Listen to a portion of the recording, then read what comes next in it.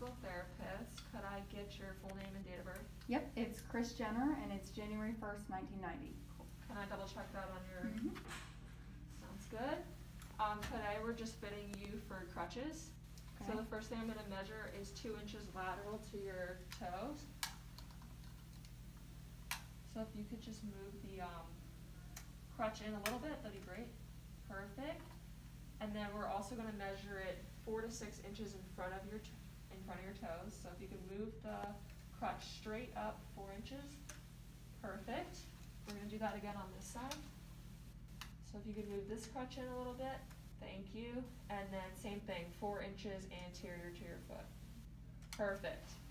Next we're going to measure from the axilla to the top of the crutch. This should be 2 inches. Looks good. Do the other side. Perfect. And then if you notice, her elbows are bent about 20 to 25 degrees. Okay, so we're going to be doing non-weight bearing walking with crutches.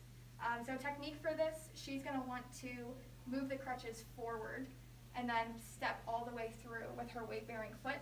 As a therapist, I want to be on her non-weight bearing side, so the right side in this case. I'm going to have my left arm supinated, holding onto this gait belt.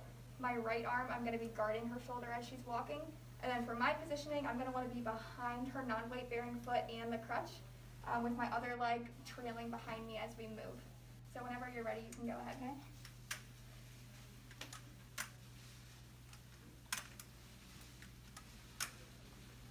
All right, so today we're going to be doing partial weight bearing with the crutches. So what the patient is going to do, she's going to advance the crutches forward simultaneously with the partial weight bearing leg, and then step through the crutches with her full weight bearing leg. Positioning for me is going to be the same as the last one. So whenever you're ready, you can go ahead. All right.